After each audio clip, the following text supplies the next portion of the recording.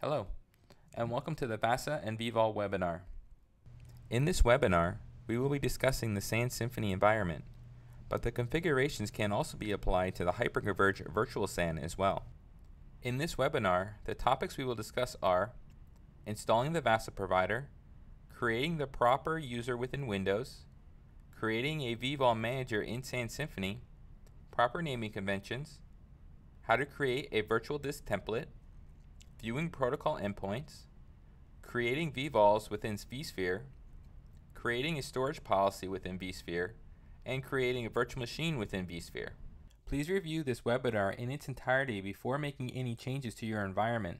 At the end of this video, you will find links to more in-depth information on the topics covered. Let's get started. To begin, load the DataCore Deployment Wizard, click Application and Server Tools, and click Next. Select VASA Provider for VMware vSphere and click Next. And now, select Install VASA Storage Provider and click Next. Now accept the terms and conditions and click Next. Enter the hostname to deploy the VASA Storage Provider. The machine must be in the same domain as your vCenter. If the installation is on the same machine as your vCenter, you can click Use Default Credentials. If not, fill in the username and password. Now please enter the SQL Server information. For proper configuration information, please review the release notes at datacore.com. And now enter the vCenter server name. Also, you must enter the administrative username and password for the machine and click Next. And now enter the install path and the provider port and click Next. Lastly, review the deployment summary. If the settings are correct, click Next. The installation of the VASA storage provider is now complete. Click Exit. And now we move on to creating the VVOL user. We must create a new user within Windows on all of the DataCore servers, and the passwords must be the same on each server. And in our example, we create the user VVOL user on each server and set the passwords. As a note, you do not have to set this up as an administrator account. Once the Windows accounts are created, you must create a VVOL manager user within SANsymphony. Once SANsymphony is loaded, click the Users button located on the top right of the ribbon. Click Register User, type in the username that you created within Windows and assign it the role of VVOL Manager and click Register. Now that the users have been created properly, it is now time to create the VVOL templates. It is suggested to name the templates Gold for high-end storage, Silver for mid-range, and Bronze for low-end storage, so it is easier to keep track between SANsymphony and vSphere. To create a virtual disk template, click Virtual Disk Templates on the top left of the ribbon, then click Create Virtual Disk Template. Next, fill in the required information. Fill in the template name, the virtual disk prefix, and also fill in a short description. The redundant mirror paths can be checked if needed in your configuration. Select your storage profile, fill in the virtual disk size, and finally select your storage source. The storage source is your disk pools for each DataCore server. The protocol endpoints are created automatically when the VASA provider is created and added to the vCenter. They are the pathway to your storage container. Within SANsymphony, the protocol endpoints are located under the virtual disks as shown here. Only one protocol endpoint is showed mirrored, and the other is listed as single. This provides redundancy in case one path goes down, it will automatically switch over to the other path. And now on to VVOLs. To create a VVOL, you must use the web interface of vSphere. To begin, load the web interface, click on your vCenter, click the Manage tab, then click Storage Providers. You will see the DataCore server group listed in the center of your screen, and the status is online. If the status is listed as offline, you must review the release notes. Once we verify this, we can continue. Now, click on the Storage tab. Right-click on the DataCore cluster, then go over to Storage, then click New Data Store. The Data Store wizard will load.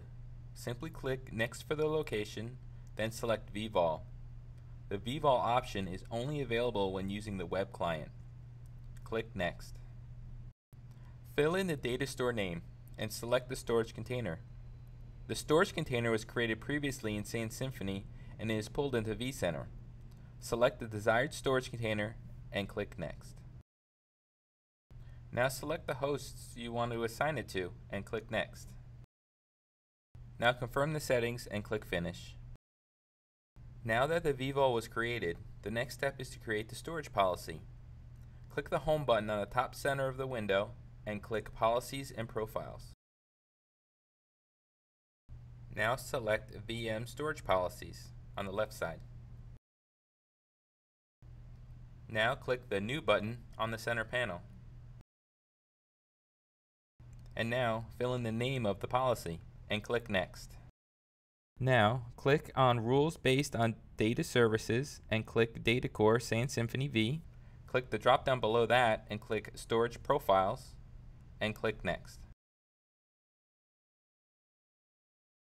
And now select the rule set for the storage profile.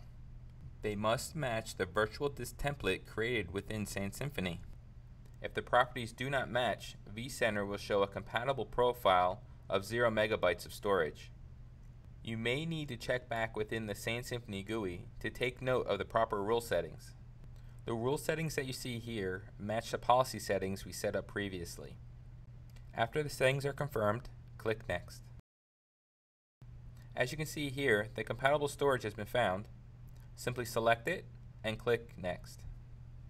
And now confirm the settings and click Finish. Repeat the process for corresponding virtual disk templates within SANsymphony that you would like to use for VVOLs. Now that the VVOLs and policies have been created, we will now create a virtual machine. Click on the Home button and go to Hosts and Clusters. Right-click on the host machine and click New Virtual Machine, then New Virtual Machine. This will bring up the New Virtual Machine wizard. Select Create a New Virtual Machine, then click Next. Enter the name of the new VM and select the location and click Next.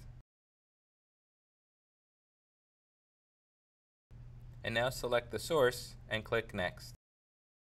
Now select one of the storage policies that was created previously and click Next.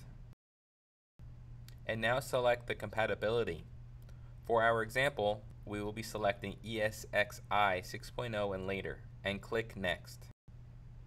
And now select the operating system and click Next. Select the hardware information needed for your VM and click the New CD/DVD drop-down menu and select Data Store ISO file. A dialog will pop up and select your installation ISO file. Click the Connect checkbox and then click Next. Now confirm the settings and click Finish. You have now created a virtual machine. Once the new machine is created, go back to the SANsymphony server and you will see two files with the name of the new VM you created presented as a new virtual disk. The two files shown are the config file and the vmdk file. Now that we verified the config file and the vmdk is shown within SANsymphony, go back to vCenter and right-click on the new VM. Go over to Power, then Power On. Once it is powered up, simply right-click on the VM and click Open Console and proceed with the operating system setup. Once the VM is powered up, under the Data Core Service panel, a new file is presented, a temporary VSWP file. Within the host panel, the VMDK, the VSWP, and the config file bind to a protocol endpoint.